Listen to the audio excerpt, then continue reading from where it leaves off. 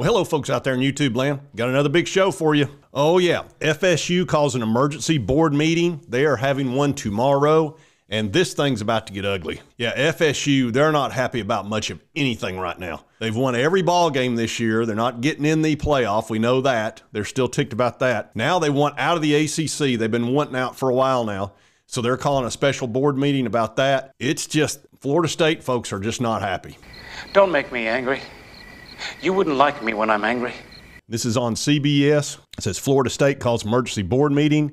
Could take first step towards leaving ACC per reports. And all this is done by them being left out of the college football playoff is increased the momentum of that. So they've called a special board meeting for Friday morning. Says there's no formal reason for the emergency meeting. Again, an emergency meeting. But multiple reports say the athletic department is going to talk about their athletic future in the ACC. The board could approve a legal filing against the ACC, which would be the first true step in trying to break the so-called ironclad grant of rights. This is through 2036. Why in the world they signed such a long deal makes no sense in sports. In TV rights and all that, you can't do a 20-year deal.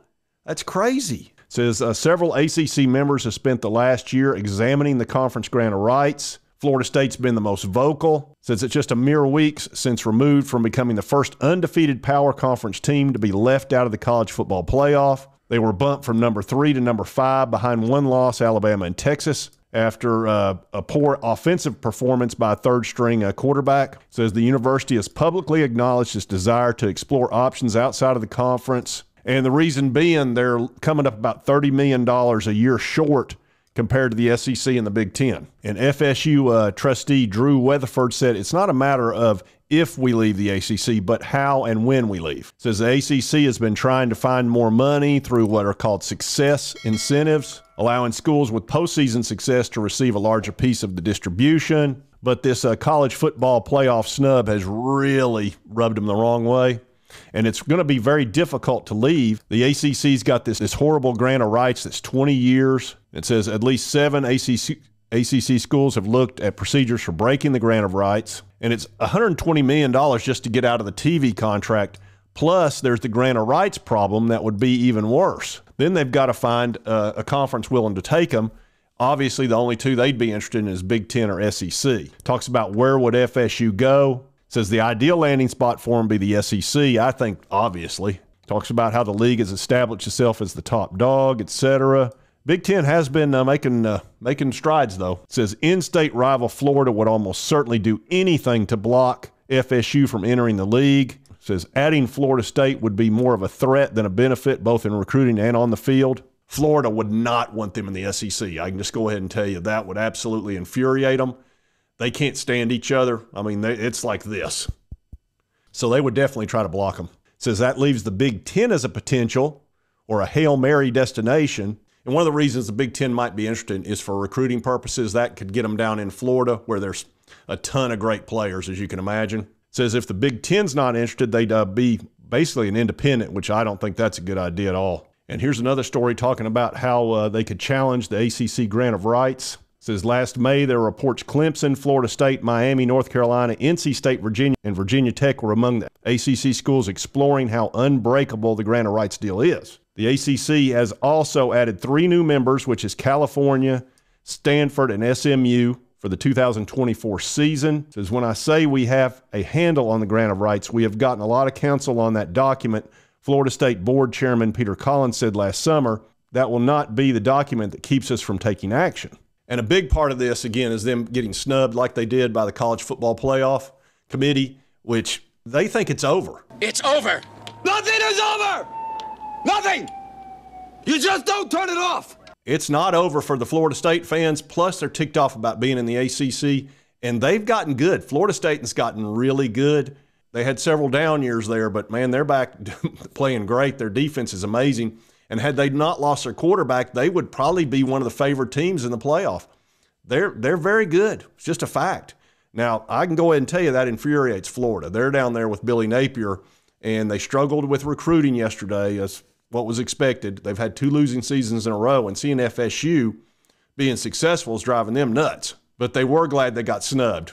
I'll just go ahead and tell you, Florida fans shed no tears over that at all. And you've also got Ashley Moody, who's the Florida AG, who's performing an investigation about possibly suing the College Football Playoff Committee, and the governor has set aside $1 million for that investigation and or lawsuit. $1 million. So there is so much animosity and anger towards this college football playoff, the 4-team, which they should have gone to 12 teams. And Greg Sankey told him to do that, said, you're making a mistake. And the ACC commissioner, in his ultimate wisdom, decided that wasn't a good idea. Said it just didn't feel like it was time. So he's not a real popular guy around Florida State, that's for sure. So we'll see what comes out of this emergency meeting tomorrow. But I don't know what they're going to do, really. And it's really a shame. Had we had the 12-team playoff, which we should have, a lot of this wouldn't be going on, although they still went out of the ACC. You know, it's hard to lose $30 million a year, and it's through 2036. That is forever. Add that up. Take 12 times 30 to 40 million. And it's going to get worse because the SEC is going to re-sign a deal. Big Ten's going to re-sign a deal in coming years, and they're going to get even more money. And Florida State's just going to be over there going nuts. And the same thing for Clemson as well. You know, Clemson's a team that they see the forest for the trees on this. It's really hard when you've got a $30 million shortfall every year against teams you're competing against. So a lot of this is probably going to come to a head this offseason. We'll see if Florida State makes a move. I would think the SEC would take them because they're an awful big name, and that'd be a lot of money. But the other problem is ESPN's got this sweetheart deal, and ESPN and SEC are tied together, so would the SEC really take them? Tiger, here. Keep it fair. Keep it fair, will you? No, I can't accept it. The politics of this are very difficult, so it might be Big Ten only. I tell you, it gets real iffy when you start getting a big corporation like ESPN, and then you've got the ACC, you've got very unhappy teams not making enough money, you got this big contract, and this is going to get ugly. I'll just go ahead and tell you, it's going to get real ugly. And we'll see how this plays out, but emergency meeting tomorrow morning. And I wouldn't be a bit surprised if it gets loud in that meeting too. And if you like this content, be sure to hit that like button. Let's continue to cover all this NCAA stuff. The SEC, of course, which is the conference I cover the most. But sometimes the Big Ten and anything big like this.